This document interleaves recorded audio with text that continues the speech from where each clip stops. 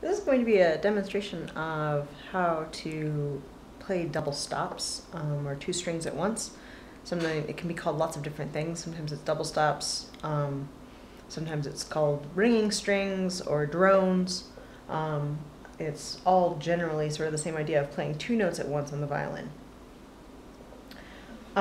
So the easiest way, the first thing is to be able to play two strings at once. So if I play my A, I also want to play some of my D. So what I have to do is find the bow angle that's not D and not A, but the place that's right in between.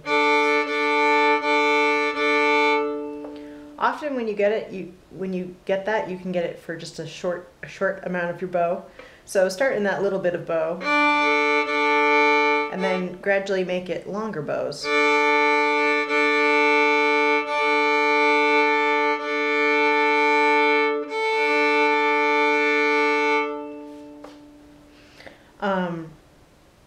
Once you can do that on all the strings reliably, then it's time to practice going in between two strings, two string pairs.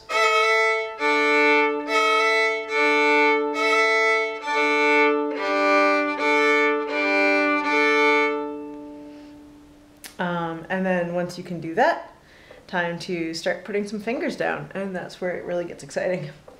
So we'll start by putting fingers down on the higher string. That tends to be a little bit easier for people. So the problem that people typically have when they're putting fingers down and trying to play on two strings at once is that one of their fingers will bump the drone string, and you'll get this kind of noise.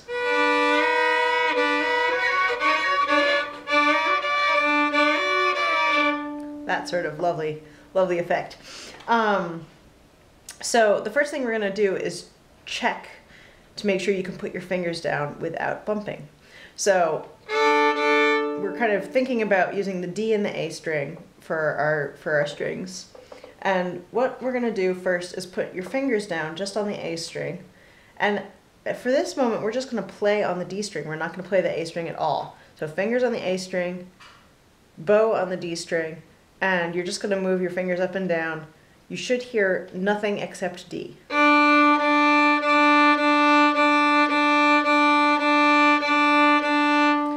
If you're getting noises like this, then you know that your fingers are bumping into the D string, and you better move them a little bit more. You can be on top of the E string as well as on the A string, because you're not playing on the E string, so it doesn't matter if you bump the E string. So you want to try that so you can do it on all strings and on the G string. And once you know that you can do that, then it's time to play both of the strings with your bow. And you can move your fingers in the same way. I'm just doing kind of what would be like the top half of a D scale or the bottom half of an A scale, just regular finger positions on the A string. And then now we'll play with the D string as well.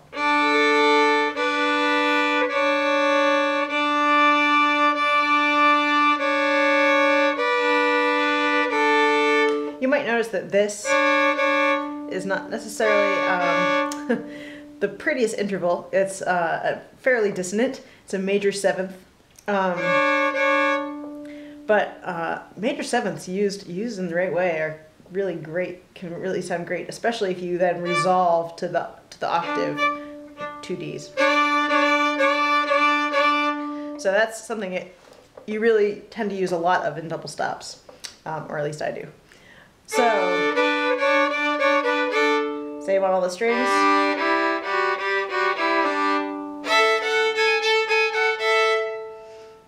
Once you can do that, then it's time to experiment with playing some double stops in a tune. A good one to ring or play drones on the string below. One is Angeline the Baker.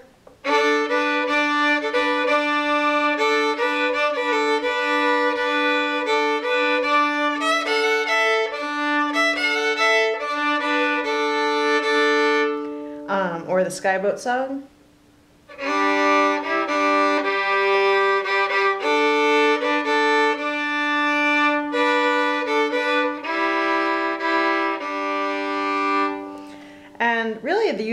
only rule of thumb for playing double stops is play them when you like how they sound. And if you don't like how it sounds, pick a different string. At a certain point, you can start using 2 fingers down on different strings and get some chords, some additional chords that way. But that's going to be a topic for another video.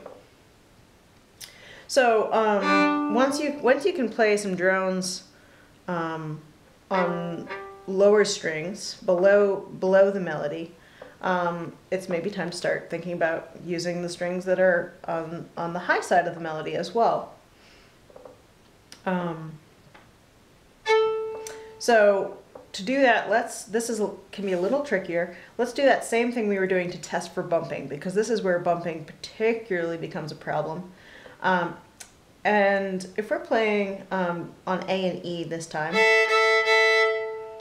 and we want to put our fingers down on the A string and ring the E string, this is quite common for tunes in the key of A.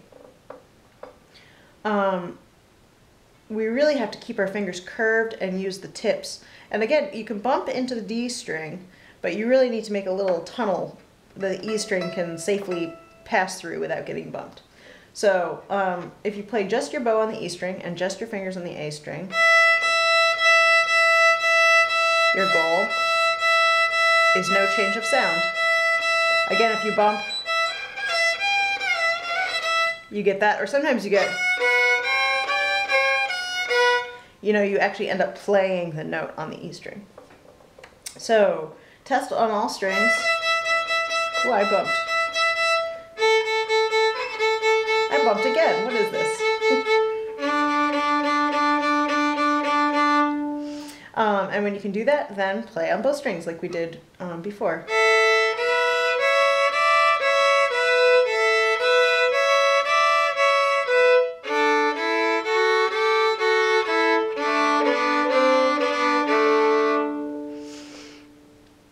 And when you can comfortably do that, then think about a tune that you might play double stops or ring an open string above. In this area, Bonnie Tammy is a pretty common tune that people learn early on. You could also use Mary Had a Little Lamb, or both of those tunes you can just play on A and E the entire time. So Bonnie Tammy.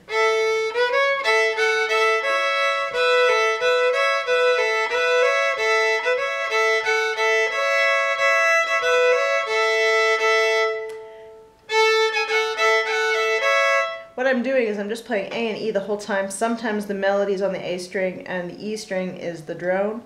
Sometimes the melody's on the E string and the A string is the drone. That way you're kind of practicing both above and below. And the tricky part is often you're used to changing your bow when you change your fingers to a new string, and you have to override that default setting. Right here, I don't want to change my bow to the E string. I want to leave it at the same center place.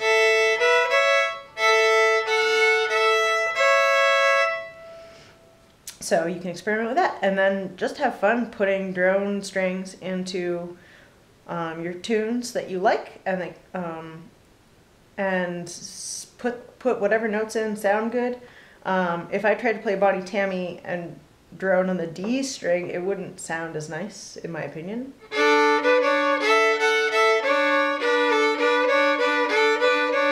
And so I think, oh well, maybe I'll try E instead. And I like that a lot better. When I'm actually playing, I tend to especially drone on beats that I want to emphasize.